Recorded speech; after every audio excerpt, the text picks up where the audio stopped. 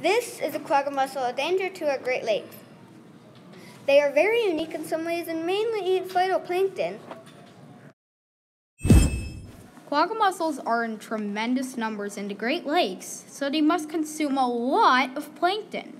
That leaves alewives with little to eat, and alewives are the Chinook salmon's only food.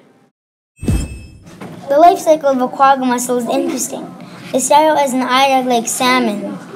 Then they will hatch into baby quagga mussels and are called velger. Later they will become straight hinged, allowing them to finally begin eating plankton. And then the shell develops and the quagga mussel will become an adult.